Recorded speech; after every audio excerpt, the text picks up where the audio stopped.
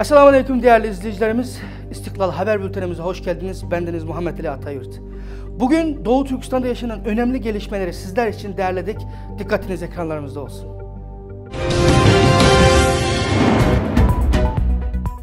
Çin'den Ramazan bayramı propagandası.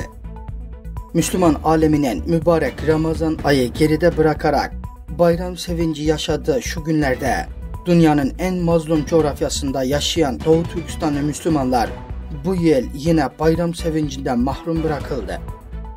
Uluslararası toplumun gözünü boyamak isteyen, yıllardır Doğu Türkistan halkına sistematik soykırım uygulayan ve oruç tutmakta dahil olmak üzere her türlü dini ibadeti yasaklayan Çin rejimi, her ne kadar bayram havası yaratmak için şehir ve kasabalarda Doğu Türkistan halkını dans ettirerek mutlu Uygur imajı çizmeye çalışsa da Ramazan bayramıyla ilgili elde edilen bilgiler tam tersini gösteriyor.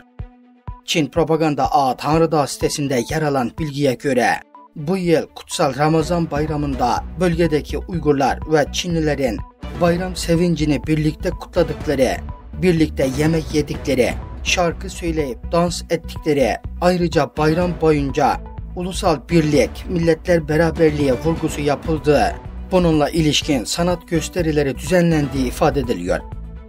İstiqlal TV ekibinin takibe aldığı Çin medyasına göre Çin hükümeti Ramazan bayramı öncesinde Doğu Türkistan'da İpek Yolu Ekonomik Kuşağı kurucu ülkelere medya araştırma konferansı düzenleyerek aralarında Pakistan, Bahreyn, Kanada ve Avustralya gibi 21 ülkeden medya mensuplarını bir araya getirdi.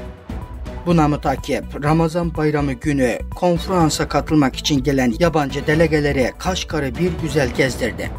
Heydgah Cami önünde dans gösterisi düzenleyen Çin, Uygurların mutlu mesut bayram geçirdiği yalanını önceden hazırlanmış sahte propaganda gösterileriyle ziyaretçilere kandırmaya çalıştı. Halbuki Doğu Türkistan'da hiçbir zaman Ramazan bayramlık sanat gösterisi düzenlenmiyor ve kimse dans, şarkı eşliğinde bayram kutlamıyor.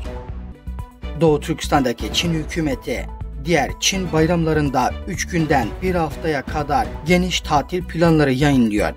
Uygurlara tam tersi olarak Ramazan ve Kurban bayramlarını yalnızca bir günlük izin ilan ediyor. Öte yandan da Çin propaganda aracı olmaktan başka vasfı olmayan sözde Şinjan İslam Enstitüsü resmi internet sayfasında ne Ramazan ayı ne de bayramla ilgili hiçbir içerik bulunmuyor. Çin rejimi 1949 işgalinden bu yana çeşitli bahanelerle Doğu Türkistan halkını baskı altına almaya çalışıyor. Son 10 yıldır da sözde terörle mücadele, Çin ulusal ortak bilincinin pekiştirilmesi ve yaygınlaştırılması, Şinjan'ı Çin kültür yoluyla besleme, İslam dininin Çince sosyalizme uyarlanması, Kur'an-ı Kerim'i Konfüçyüs ideolojisiyle yorumlamak kisvesi altında halkın inançlarını, kültürlerini, dillerini, geleneklerini, en temel yaşama haklarını kısıtlayarak Uygurları Çinlilerden açık ara ayıran bütün özelliklerden mahrum bırakarak sözde ulusal ortak bilinç adı altında tek tip Çinli birey yaratmaya çalışıyor. Doğu Türkistan'da milyonlarca Uygur ve diğer Türk halklarını düzmece mahkemelerce çeşitli iftiralarla suçsuz yere toplama kamplarına ve hapishanelere hapsederek sistematik soykırım uyguluyor. Uygurlara yönelik işlediği insanlık dışı suçları nedeniyle uluslararası toplumun şiddetli eleştirileri ve baskılarıyla karşı karşıya olmasına rağmen Doğu Türkistan'daki insanlık dışı zulmüne ara vermeden devam ediyor. Çin, Uygur çiftçilerin topraklarına el koydu. 74 yıldır Çin Komünist Parti yönetiminin işgali altında olan Doğu Türkistan'da zulüm sınırlarını aştı. Doğu Türkistan topraklarının meşru sahipleri olan Doğu Türkistan halkı işgalden beri yeraltı ve yerüstü zenginlikleri ve insan kaynaklarıyla birlikte Çin sömürüsü altında inim inim inlemektedir. Ve elinde kalan son toprak parçaları ve azıcık varlıklarıyla yaşam mücadelesi verirken acımasız Çin yönetimi bunu da ellerinden almaya çalışıyor. İstiqlal TV ekibinin takibe aldığı Çin sosyal paylaşım sitelerinde yayılan bir video görüntüsü Çin rejiminin Doğu Türkistan'daki halkın mal varlığına çöktüğünü kanıtlıyor. Eriştiğimiz video kaydında konuşan Doğu Türkistan'ın Komul şehrine bağlı Aslan kasabası 2. kent 1. mahalleden bir hanımefendi yerel yetkililerin topraklarına el koyduğunu söyleyerek toprağımızı bizden alırsa biz nasıl geçineceğiz? 3 çocuğu nasıl okutacağız? Bize sahip çıkan yok mu? Hükümet bize böyle zulmedeceğinize kurşuna dizseydiniz daha iyiydi. Hapse atarak yok etseydiniz, öldürerek yok etseydiniz olmaz mıydı şeklinde feryat ediyor.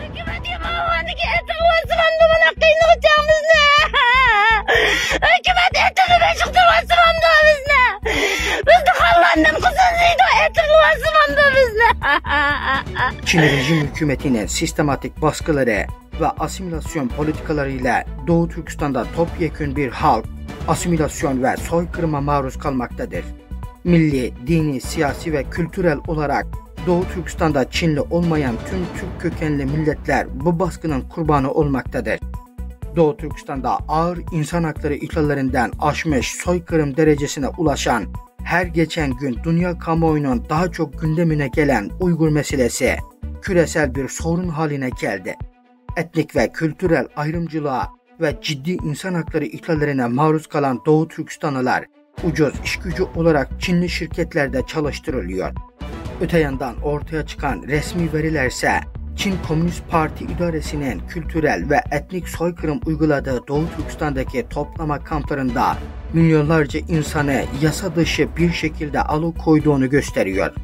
Fakat Çin hükümeti toplama kamplarında ve ceza kamplarında insanlık dışı şartlarda tutulan Uygur Türklerinin durumuna dair tüm verileri dünya kamuoyundan gizlemeye ve soykırımı yalanlamaya çalışıyor.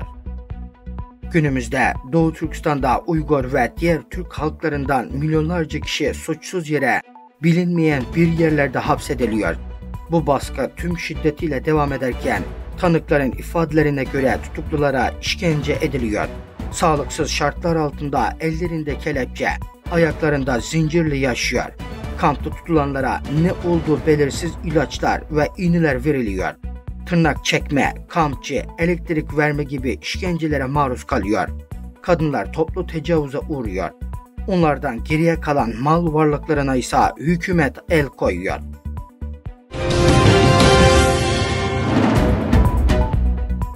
BYD Çin'den destek aldı.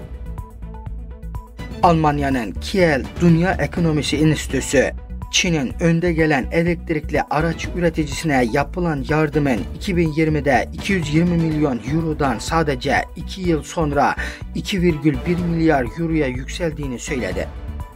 Avrupa Birliği'nin Çin'in elektrikli araç sektörüne yönelik haksız yardım iddialarını araştırdığı bir dönemde yayınlanan rapora göre BYD yerel batarya üreticilerine verilen destekten ve araçlarını satın alanlara sağlanan indirimlerden de faydalanıyor. Alman hükümetine danışmanlık yapan Kiel Enstitüsü, BYD'ye verilenler gibi sübvansiyonların Çinli firmaların hızla ölçek büyütmelerine, Çin pazarına hakim olmalarına ve Avrupa Birliği pazarlarına giderek daha fazla açılmalarına olanak sağladığını söyledi. Fransa'nın da aralarında bulunduğu ülkeler, Çin'den gelen ürünlerin blok pazarına akın etmesinden kaynaklanan ekonomik tehdidi işaret ederken Avrupa Birliği, Çin'le ticareti yeniden dengeleme çabalarıyla karşı karşıya. BYD ve akranları NIO ve Geely, Tesla ve Volkswagen gibi batılı üreticilerin zorlu bir elektrikli araç fiyat savaşında pazar payı kaybettiği Çin'de büyüdükten sonra Avrupa'da genişliyor. Kiel Enstitüsü, Çin'in borsaya kayıtlı şirketlerinin neredeyse tamamının 2022 yılında doğrudan yardım aldığını belirterek rüzgar, güneş ve demiryolu şirketlerine verilen desteği işaret etti. Efendim bültenimizi burada noktalıyoruz. Yarın yine aynı saatte sizlerle beraber olmak dileğiyle. Hoşça kalın, Allah'a emanet olun.